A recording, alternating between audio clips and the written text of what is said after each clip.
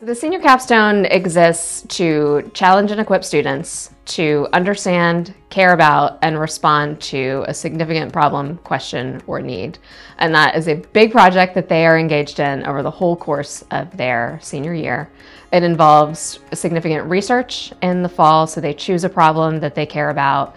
And we see that the range of problems really reflects students' range of interests and gifting and experience. A lot of them choose things that really have some personal weight for them, which makes the work over the year really meaningful.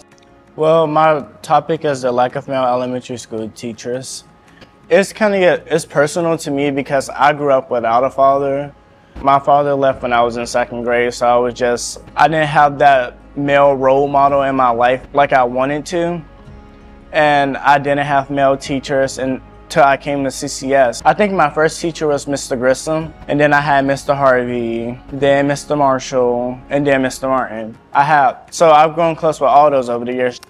Ladarius was actually just coming to observe in classrooms. He initially approached me because his senior capstone was focused on more males in the elementary school setting. And being that we're at an elementary school, and his elementary school, the one he attended, made, I think, the appeal to him even more so to come back in to where he was, where his foundation, educational foundation was actually started.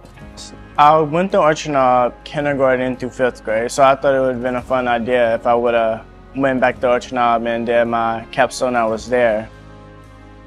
Going back to Orchard, it was just overall, I'll say, fun and memorable experience because I got to see teachers and who I haven't seen in a long time, teachers who taught me.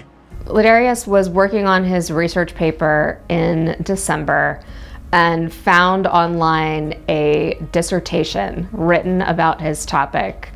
So this was a lengthy document that he printed out, decided which sections he wanted to read, and came back in the next day really excited about the research and that he was finding through his sources just that other people were seeing that this problem was a problem and were really invested in drawing attention to it. And it's really encouraging when seniors have that moment of realization through their research, finding out, oh, there are other people talking about and researching and working on this problem, and what I'm doing to draw attention to it in my own community is something that is worthwhile. Okay, so I plan on going to UTK, and I'm majoring in elementary education, but then I plan to go back to get my master's. Then I want to become a principal.